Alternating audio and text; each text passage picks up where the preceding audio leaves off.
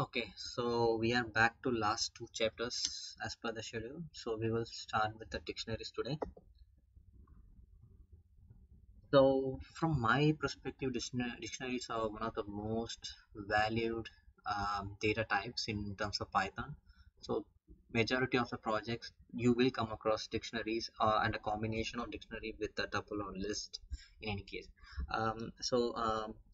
The basic syntax will be like it will be having a flower bracket. We have seen normal bracket and square brackets, so this one will obviously gonna use a different bracket, and each elements in the dictionaries is gonna be a value of key and a pair. So you might have come across that. So also the dictionaries are unordered. In other terms, you cannot access a particular index and try to see the same value all the time. In other words, you cannot sort things out as well, so that is going to be a drawback, but it has its own pros and cons. So I consolidated many of the examples in a single Python file, so we will go over this in our atom editor. So let's start with this.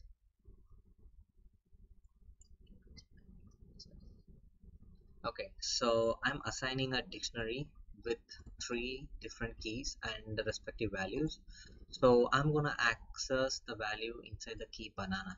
So what I will do is I will give the variable which holds the dictionaries, and inside the index I'm gonna pass the key which holds the value of my interest. So this is a basic example of how to assign a dictionary and how to access a value inside a particular key of a dictionary, and followed by that how we add a value to a dictionary. So basically you have to add a key before adding any value, which how can I put this? So if you want to add a key, you have to add like this. If you want to add a value to an existing key, you have to call by the key instead of assigning a new key. So that's as simple as that. And deleting a key is basically the same as adding. So you have to use the keyword del, and you have to pass the dictionary variable and the respective key to remove the entire content. You are not just deleting a particular value of a key inside, you are just deleting the entire key itself. So followed by that, we are trying to see the example of how shallow copy works. uh, Before coming to this, let's just print this thing first and see how it looks like.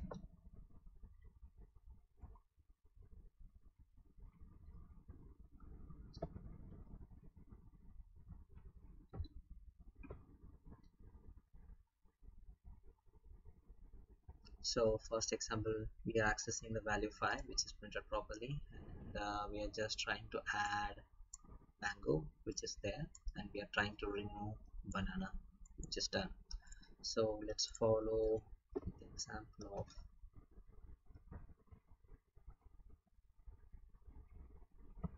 copy. So in our last chapter, we see how shallow copy works and what it means. So let's proceed the same in dictionaries as well. So this is a simple example of copy we have seen in multiple programming languages, but the difference in Python is it passes the reference of the memory storage rather than just copying the values. That is what we want. So in other terms, the pointer that is pointing to the variables inside this is gonna be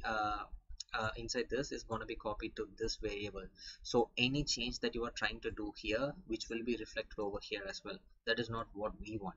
So instead we want to copy the values of the variable that we want to copy, and we are just passing it to a new variable. So I'm trying to see the memory location of the variables that I assigned. So this is the memory location of my fruit basket, and this is the memory location of my alias, a fruit basket alias that I created, which is just pointing to the actual memory location, which is not what we want.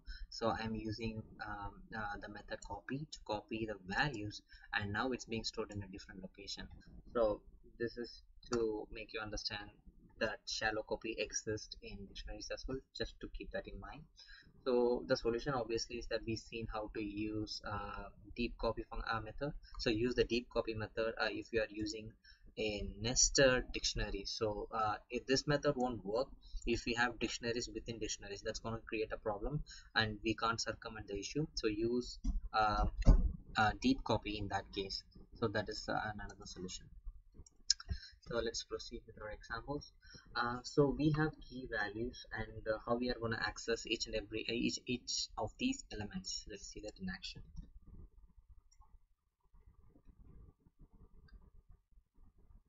So executing this.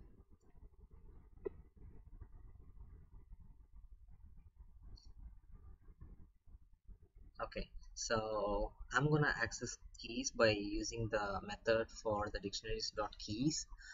So this will just give you the keys in a list format, and well, obviously the values, the syntax is going to be the same. You just access the values of respective keys. Just remember that the order might not be the same, so if you are printing in a single shot, this corresponds to the key values. So just to keep that in mind, and obviously the items is going to print the combination of keys and values. So we will come across these keywords very often when we are playing with the complex data set, so this is kind of very important. And let's see how to search through in keys if we don't know what the key actually is, so we can basically play with it. So in this example, I'm trying to access a key which I am kind of don't remember. So how do I do it? So use the method get to see whether a particular keyword exists or not. So what this method returns is it will either return a boolean expression. It might return a true if the key exists inside the dictionary that you are trying to access. It returns false if it doesn't exist. So I'm trying to play with it to see whether the apple exists in the dictionary basket or not. If it's true, it will go over this. I'm trying to access orange. If it's true, it will go over this, and banana respectively. So we know that apple and banana is there, and orange won't go through. So that's what we are gonna see. So apple is in the basket, no oranges. So number of baskets in the banana. We are just using the uh, uh, index to access the first value. So that's why it returns the value 5 and 0 respectively. So that would be it to use the get out method. And the key takeaway is that remember that tuples are immutable, right? So if we can use tuples in the keys, so it basically create an immutable record with keys are being immutable and the values are going to be mutable. So use this combination of properties, like I said before, to come up with a better efficient way of making use of the default Python data types. So one another note to take is that when we run the speed check, there's a function to check how fast your program executes. If we perform the same operation using dictionaries and lists, so dictionaries is obviously it's gonna be very fast. Take a practical example. You have dictionaries, right? If you want to go over a particular definition, you will go over the index of A to Z. Just pinpoint it out and cut short the time to access what you want. So basically it's gonna be fast, and it's proven with if you use the speed check methodology as well. So this would be the end of chapter 13, and